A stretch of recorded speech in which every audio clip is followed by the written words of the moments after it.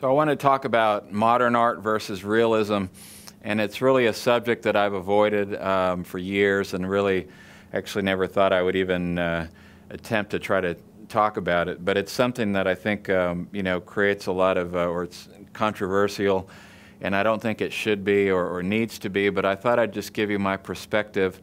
You know, my first true love has always been for realism. You know, as a child I was even remember the paintings that my father hung on our walls or prints that we had, and I was always very moved by everything that I saw, and it was the realism that was really was the thing that I was most attracted to very early on.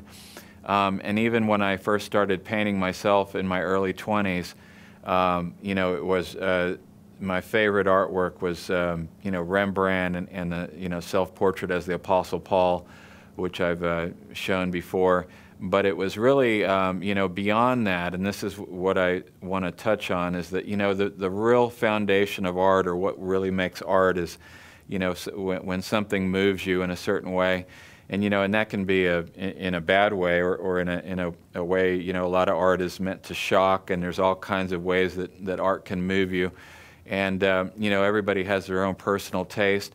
My personal taste is something that I can't really put into words, but I do like art that moves me.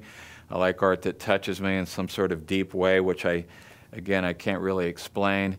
But there's just everything under the sun out there. But if you look at, for instance, tapestry, you can find tapestry that is very representational and is meant to look like people and an actual scene that you might visually see in real life. But then there are also tapestries that are purely patterns and abstract.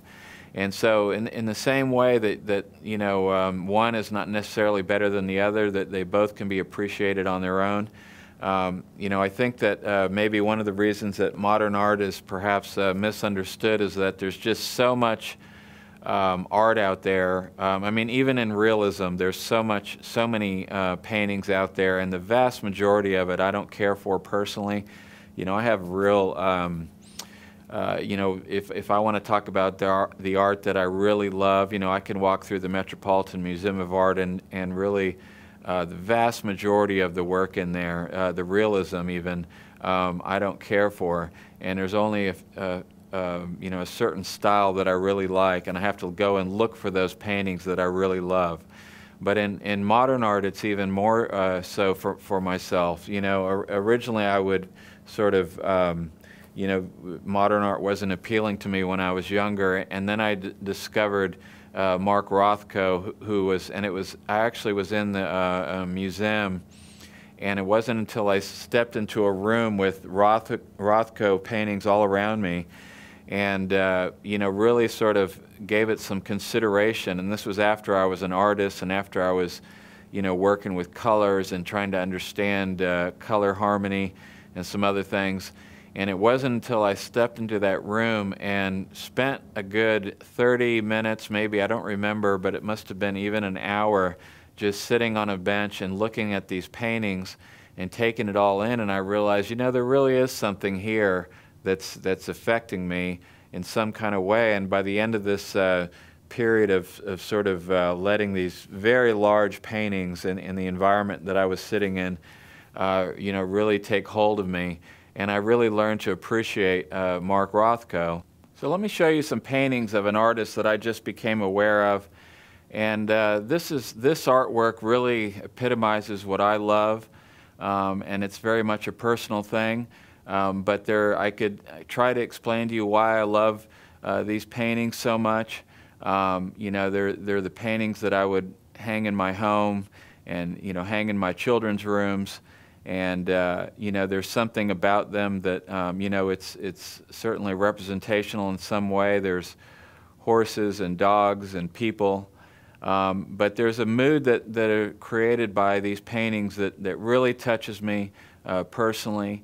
I think that there's an abstraction to them. There's abstraction in the concept, in the composition, in the placement of figures. There's abstraction in the brushwork, you know, you can look at any part of these paintings and up close, and there's a beauty to the colors and the brushwork and the pattern. But in the end, artwork is very personal, and these are just paintings that touch me.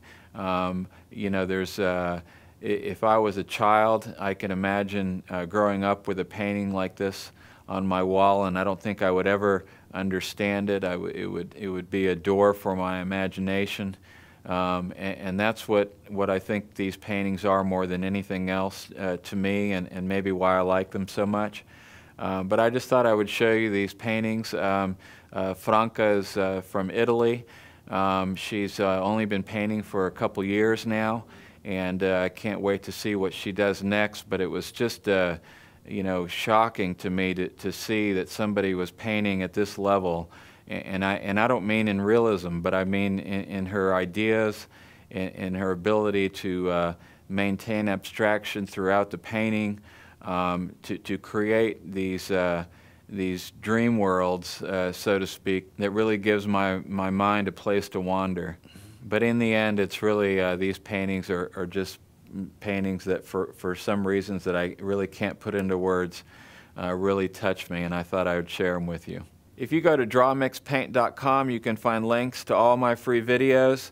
If you go to genevafineart.com, you can find out all about the paint that I use to paint with, that I manufacture myself right here in Austin, Texas.